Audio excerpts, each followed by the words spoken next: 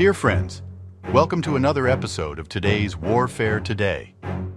In this video, we will discuss the age-old question involving tracked armored vehicles and wheeled armored vehicles, and what the war in Ukraine is showing us about this. When it comes to armored vehicles, there's always a big debate involving the advantages and disadvantages between tracked vehicles and wheeled vehicles, a debate that intensified during the Russian invasion of Ukraine, a terrible conflict that involves a high number of armored vehicles, both those on tracks and those on wheels. And the war in Ukraine is revealing to us about this debate. Before we move forward, we need to quickly discuss the advantages and disadvantages of each type of armored vehicle. Starting with tracked vehicles, the main advantage is undoubtedly the great mobility in especially difficult terrains. Tracks distribute the vehicle's weight over a larger area, ensuring much better mobility on more unstable terrains, like mud and snow. With these latter two types of terrains being very common in Ukraine between late autumn and early spring. Another important advantage of tracked armored vehicles is their ability to carry a much larger payload. Precisely because they can distribute their weight better, this translates into more advanced and efficient defensive systems, and above all, more powerful weaponry. This leads to another significant advantage, which is greater stability. Allowing tracked armored vehicles to engage in continuous firing of high-caliber weapons without compromising the vehicle's stability, even when firing while moving.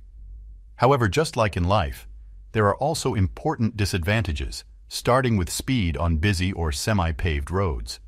Tracked vehicles are comparatively much slower than wheeled armored vehicles.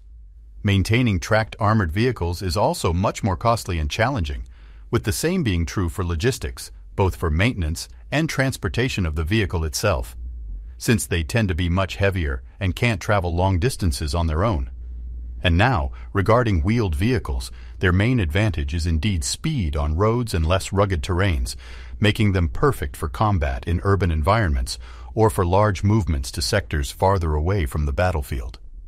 Maintenance is also much simpler and easier, and the same can be said for the logistics involving their deployment. In terms of disadvantages, these vehicles have greatly reduced mobility in difficult terrains, as they can't distribute the weight of the armored vehicle as evenly and widely as tracked vehicles. This means that it's much easier for a wheeled armored vehicle to get stuck in muddy terrain than a tracked one.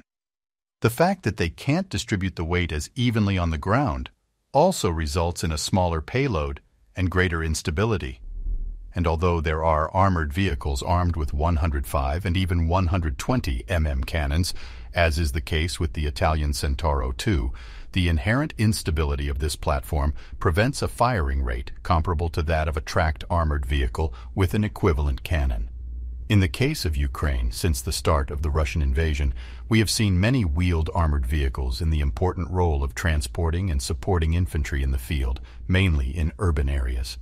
As an example of vehicles in this category, we have the Russian BTR-80, a wheeled armored vehicle with an 8x8 configuration, capable of transporting 7 passengers in addition to its 3 crew members.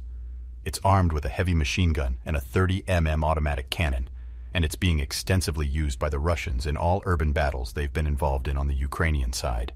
The spotlight goes to the BTR-4 Bucephalus, also 8x8, dedicated to the same mission as the BTR-80.